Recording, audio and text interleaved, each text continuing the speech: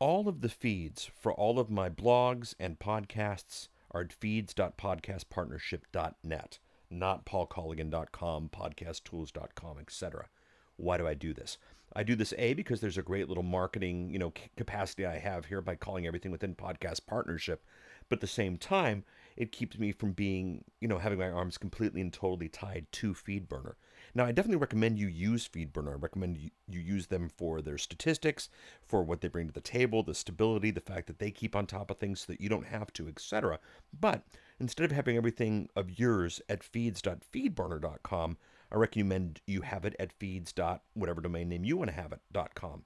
Now, how do you do this? When you log on to Feedburner and you click on the My Account link up here, it'll take you to this page. And there is an option on this area called MyBrand. Go ahead and click on that.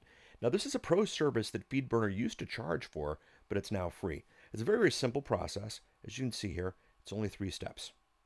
Step number 1, make sure you own or control the domain name, and you can manage its DNS records. I'll show you how I do that. Most of your web services, web hosting programs allow you to do that. Very, very simple stuff.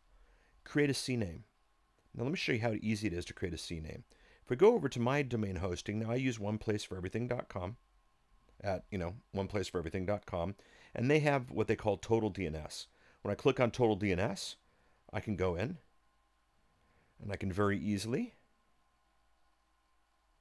click on add a new CNAME record, and just like they say to do here, the alias name is feeds, the CNAME is feeds.feedburner.com. So I could do this, and we'd be good to go. If we go back, you'll see that that's exactly what we have in place here.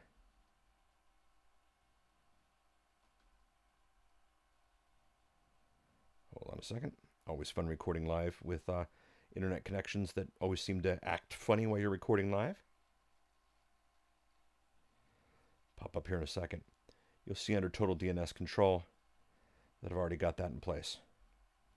Feeds is at feeds.feedburner.com. If we click in edit, just like I showed you. So that's step 1. Very, very easy to do. Most of your web domain name systems provide this with that similar easy process. Again, I use One Place for Everything, but you can use, whatever you want. And then you tell them what the domain is. I say send everything to feeds.podcastpartnership.net, and that's it. That's all you have to do. Once you save and make it active, you're good to go, and it will start redirecting everything to whatever you tell it to.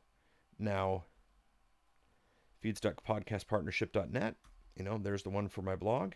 Now, truth be told, it is also still feeds at feedburner.com/PaulColliganblog. And, same exact thing. I just don't market that. So you definitely want to utilize this service.